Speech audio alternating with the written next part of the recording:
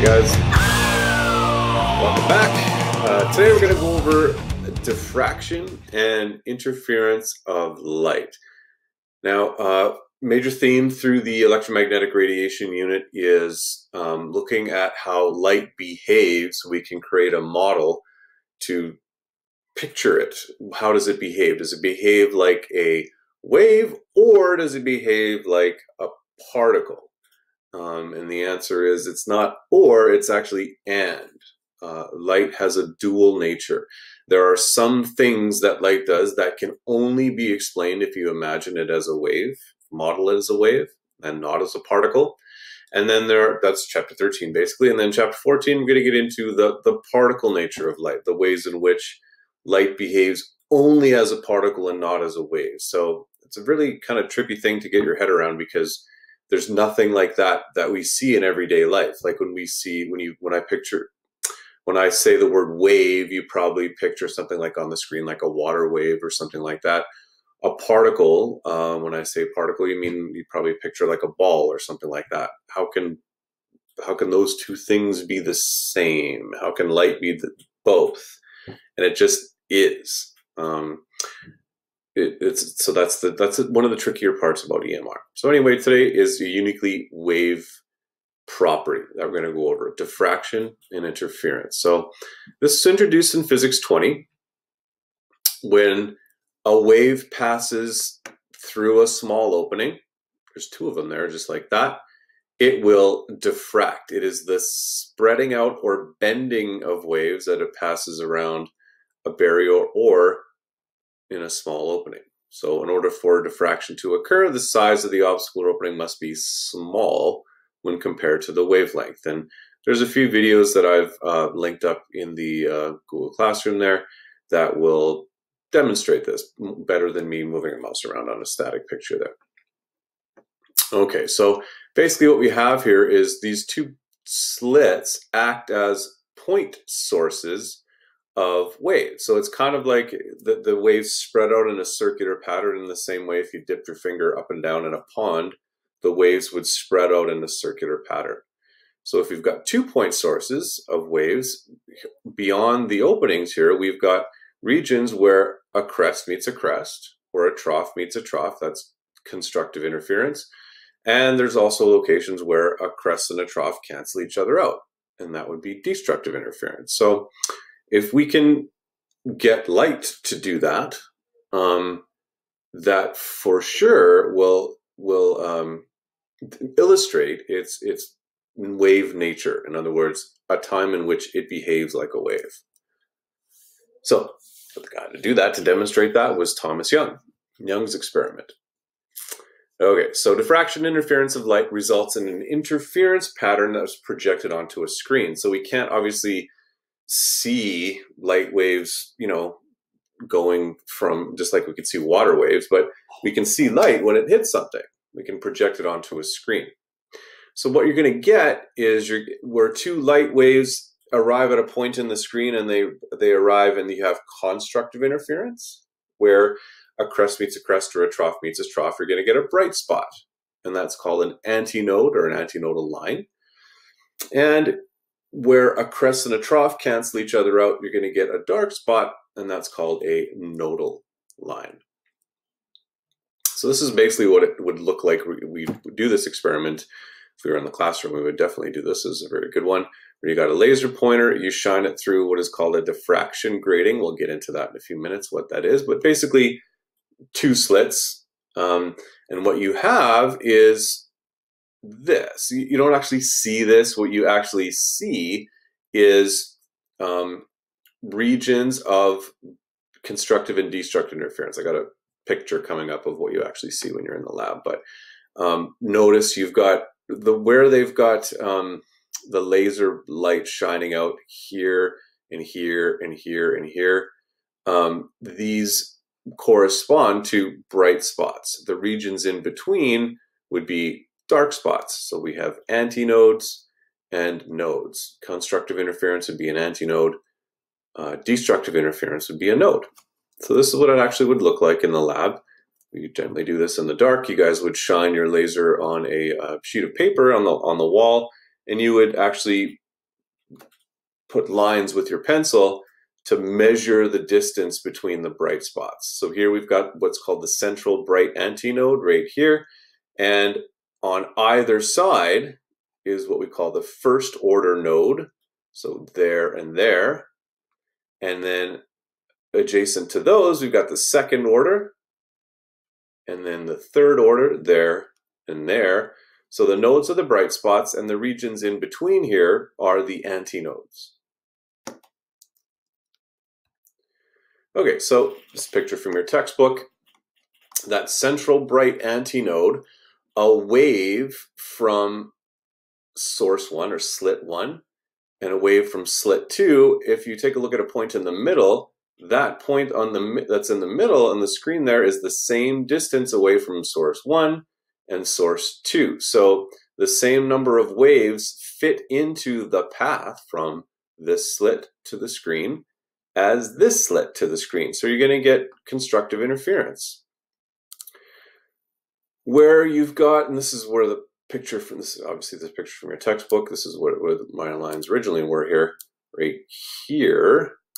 This is at your first order antinode or bright fringe, right here on the previous slide. Whoops, would be, come on, here. So here's the central bright antinode, and there's the one that I've sort of lined up on the diagram on the next slide here, right here.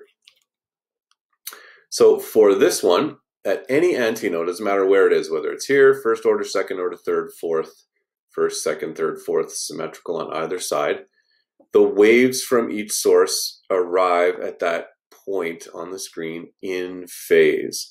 So let's say the number of wavelengths from source 2 to the screen is, let's say, I don't know, 20 or something like that. Doesn't matter.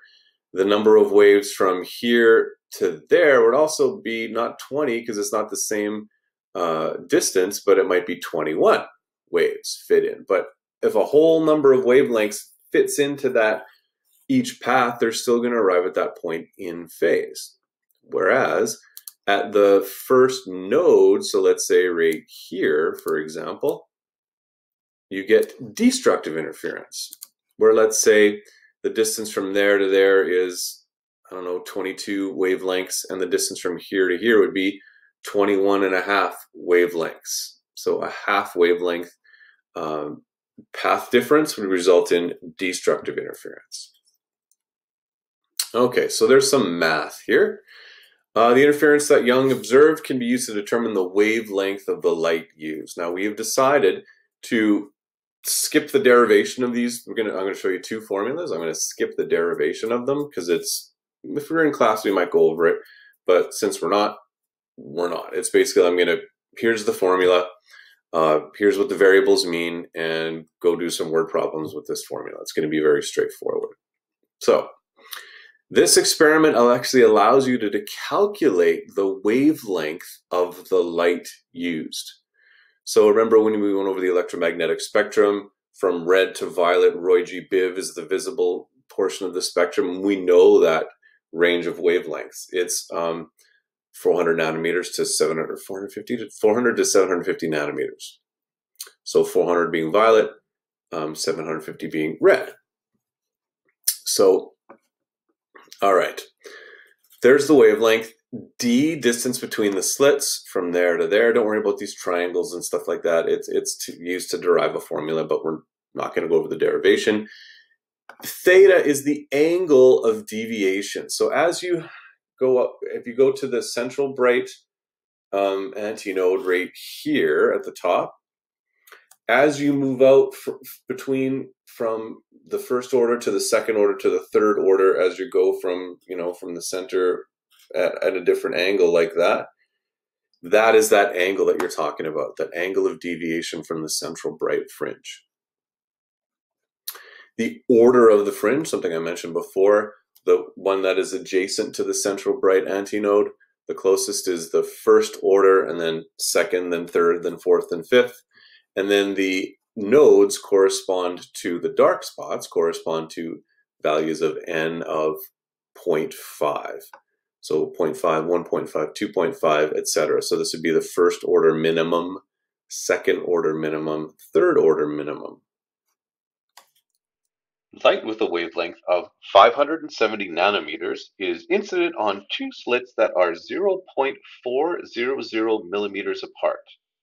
Determine the angle of diffraction of the second antinodal line. So, okay, antinodal line, here we're talking about the bright fringes. So they correspond to values of n that are whole numbers. So if we're talking about the second antinodal line, we're talking about n equals 2. So it's a very straightforward question here. We go over a formula, n lambda equals d sine theta. Solve for sine theta, n lambda over d. And to solve for the angle inverse sine, n again is 2 lambda 570 nanometers would be 5.70 times 10 to the negative 7 meters, because nano means times 10 to the negative 9. And we've got 0.40 millimeters apart, so 4.0 times 10 to the negative 4 meters apart. And we end up getting a very small angle of diffraction, 0.16 degrees. So this would be a difficult thing to measure, obviously. So that's why we have that small angle approximation to help us determine a wavelength of light under experimental conditions where we're measuring things. That one's next. Okay, so I'm gonna skip over a lot of the stuff that's on this slide, but quite often when you guys are in the lab, you can't, obviously you don't, all you see is some dots on the wall. You don't see these lines. You can't take a protractor and measure that angle. So what you do is you have to measure some other things to basically determine that angle. And here is there's another formula for doing that.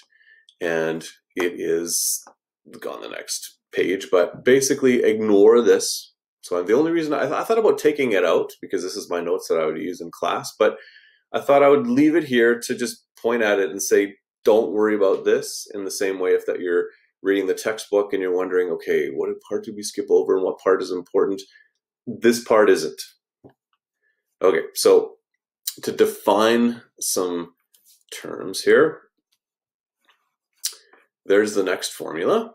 Wavelength of light, d distance between slits, that does not change.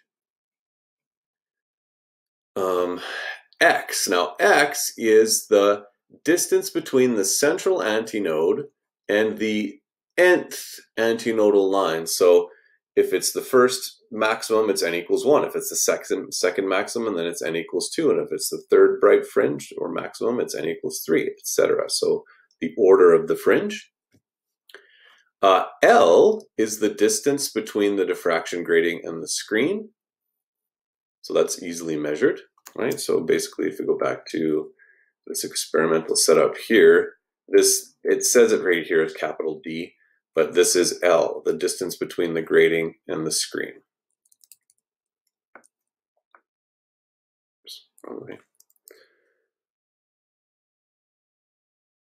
Okay, and X, again, is the distance that you would measure on that paper. Distance between the central antinode and whatever antinode you're talking about. So this formula is known as the small angle approximation. In other words, you use it only when the angle of deviation is less than 10 degrees.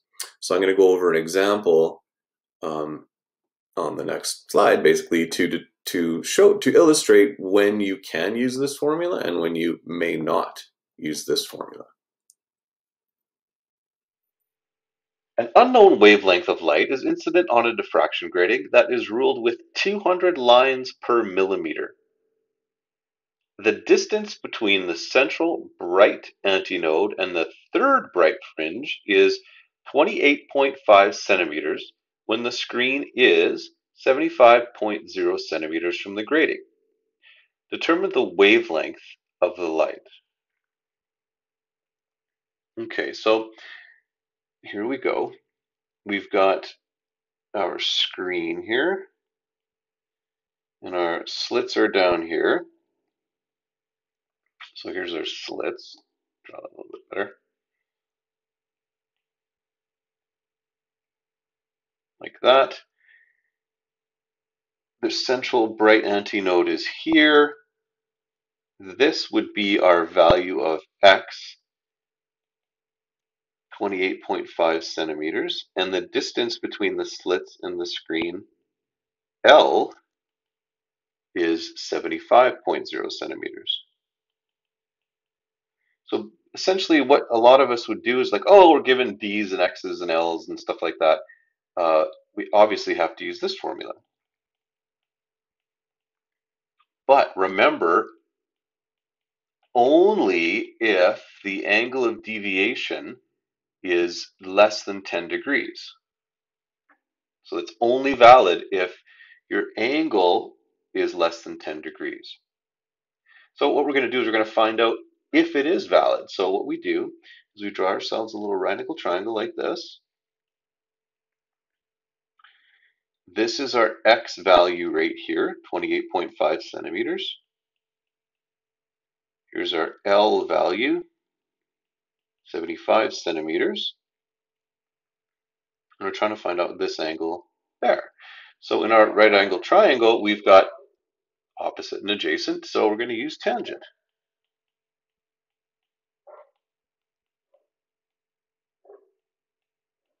Okay, so to find the angle, X 28.5 centimeters over L, hang on, 75 centimeters. And we end up getting an angle of deviation from the central bright maximum to be 20.8 degrees. So, since that angle of deviation is 20.8 degrees, and that is not less than 10 degrees, then this formula is not valid. So we have to use the other one. So we have to use this, n lambda equals d sine theta. So we're going to calculate the wavelength. Okay, but before we do, notice that we said we're not given D, but we're given the fact that it is ruled, our diffraction grating is ruled with 200 lines per millimeter. So D, remember, is the distance between two lines. So what we need to do is use that information. We'll just do it over here, I suppose. That's the ruling, is 200 lines per millimeter. So what we do to find out what D is, we take the reciprocal of that. So we go 1 over 200 lines per millimeter. So 1 over 200 is, where did I write that down? Oh, right there, 0.005. So you get 0.005. When you take the reciprocal of lines per millimeter, you get millimeters per line. So that's the distance between two lines in millimeters, but we don't want millimeters, we want meters. So we're going to convert that. Just use a conversion factor. 1 meter for every 1,000 millimeters. And we see that millimeters cancels out. And that gives us our value of D. It is 5.0 times 10 to the negative 6 meters. So that is our distance between two slits in our diffraction grating, 5.0 times 10 to the negative 6 meters. So we'll flip back over here. We just calculated d, 5.0 times 10 to the negative 6 meters. Sine of 20.8 degrees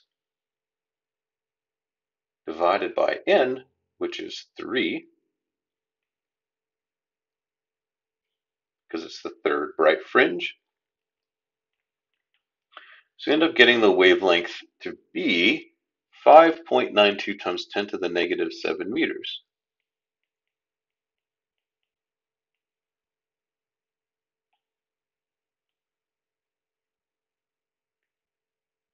Which, by the way, is, if you convert that to nanometers, remember nano is times 10 to the negative 9, it's 592 nanometers. So when it says unknown wavelength as light is incident on diffraction grating, and it talks about you can see the light on the screen and stuff like that, that better be in the visible spectrum. And as a matter of fact, it is. So it's sort of a check your work kind of a thing.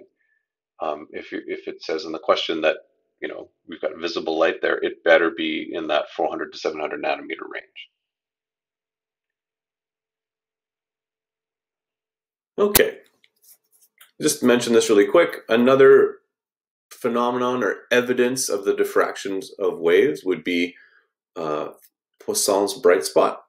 So you take a laser, so you've got monochromatic, in this case red light, and you shine it on a solid disk, and what we would expect if light was just a bunch of particles, we would just expect a shadow on the other side. But what we actually observe is an interference pattern.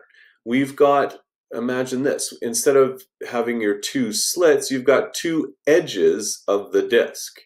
So the laser light diffracts around one edge of the disk, and that means it sort of bends around the corner. And another wave bends around the bottom corner. So basically, the edges of the disk essentially act as the two slits in the double slit that I illustrated before. So you're going to have, at a point that is equidistant from one edge of the disk and the other edge of the disk, so basically the middle, you would expect a central bright antinode. As a matter of fact, you do get that. So further evidence of the diffraction of light. Now, diffraction gratings.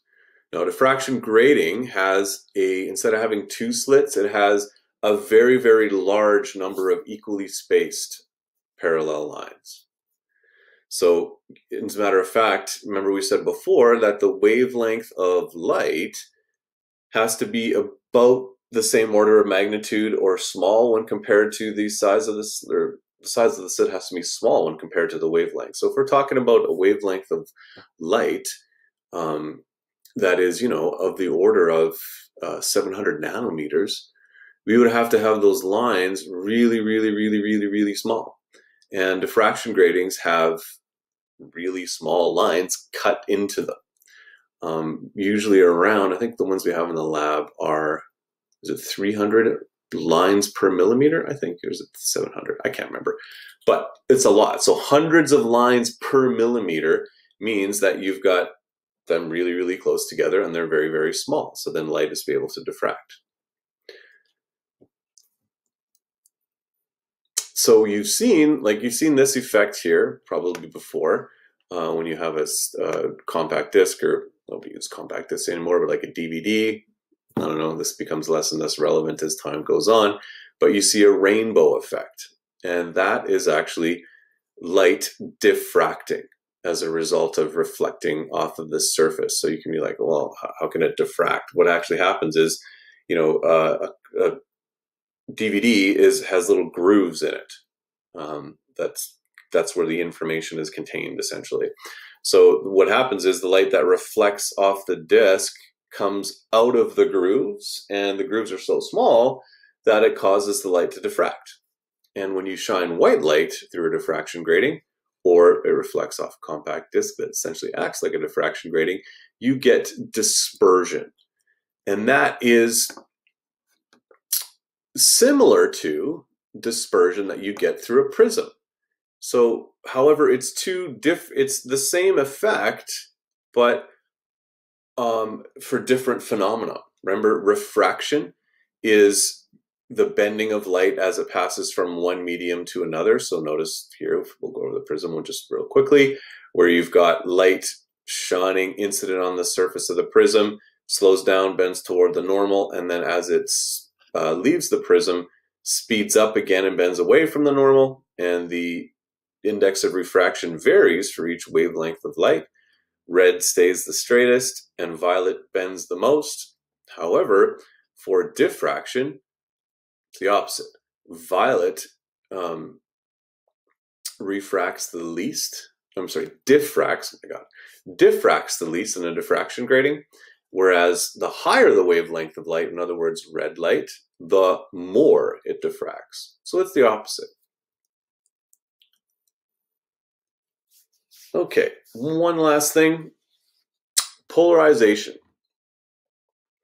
It is another example of the wave nature of light. Now, there's a couple of videos that I'm going to show you, or that I've linked to in the Google Classroom here, that I want you to watch on polarization. But light, the model that we used, Maxwell's model that you learned about in the first section of chapter 13 there, we modeled that light wave as a transverse wave with crests and troughs, and I keep mentioning crests and troughs. It is not a longitudinal wave like a sound wave with compressions and rarefactions. How do we know? Because you can't see that wave. It is a picture that we've drawn in our brains, a model, essentially. So imagine like the wave that we easily demonstrate in class for physics 20 is we stretch a spring or a slinky across the front of the class, and then we wave our hand up and down, and waves travel down the slinky. So if I move my hand up vertically, then you'd have a vertically polarized wave. It's oscillating up and down. If I move my hand side to side like this, then it's a horizontally polarized wave, and I can move it diagonally the other way. And that's what we have for a light beam. A light beam is a whole bunch of waves oscillating, and it's not the fields. Remember, the electric field is oscillating and the magnetic field is oscillating. So let's just talk about the electric field component there. The electric field component would be oscillating vertically, horizontally, depending on the specific wave. So imagine this beam of light right here from this light bulb. You've got this randomly polarized light where the light waves are vibrating up and down, left and right, diagonal, diagonal, and we pass it through what is called a polarizer. Now, it's not, it might look like a diffraction grating because it's got a bunch of slits, but the slits are too far apart and too large to cause diffraction. So what happens is, like, the waves that are going back and forth like this, they would not be able to pass through the polarizer. Only the waves that are oscillating up and down would be able to get through the first polarizing filter. So what you get is vertically polarized EMR. If you take another Polaroid filter and then you turn it 90 degrees to that and you put it in front of the original diffraction grating, well, now only the waves that were vibrating up and down pass through that first one, and they would not be able to pass through these slits. And as a matter of fact, what you get two Polaroid filters like this, you get, oh, you're in front of my face, you get no light passing through. So it turns dark. So it's actually really cool. So you'll see if you get two Polaroid filters where the axis of polarization are parallel to each other, you're going to get, say, for example, horizontally polarized waves coming through here. But then when you turn it, this one slowly 90 degrees, the light gets darker and darker and darker, and right there, it gets to be totally dark. No light goes through. So that is absolutely 100% for sure strong evidence of the transverse wave nature of light. Because if light was made up of particles, for example, the particles just shot through the holes in your polarizer. No matter which way you turned it, you'd still have light getting through.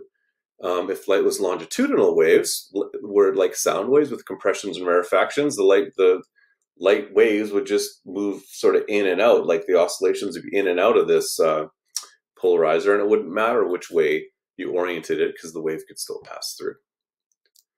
So what that actually looks like is like, here's an example of two pictures taken, one with a Polaroid filter and one without. So here's the one on the right with the Polaroid filter. You see that, you know, there's this sort of the same picture of this lady behind the glass here. And you see a lot of glare off the glass without the Polaroid filter. And with the Polaroid filter, the glare is eliminated, because when light bounces off a window, and then you would see that as a reflection or glare in this case, that light is partially polarized due to the reflection. So what you do is you take your, let's say the light waves are horizontally polarized. You take a vertical polarizing filter and the horizontal waves can't get through. In other words, the glare can't get through. Okay, so that's it for diffraction. There's some pages for you to read and some questions for you guys to practice. That's it. See you next time.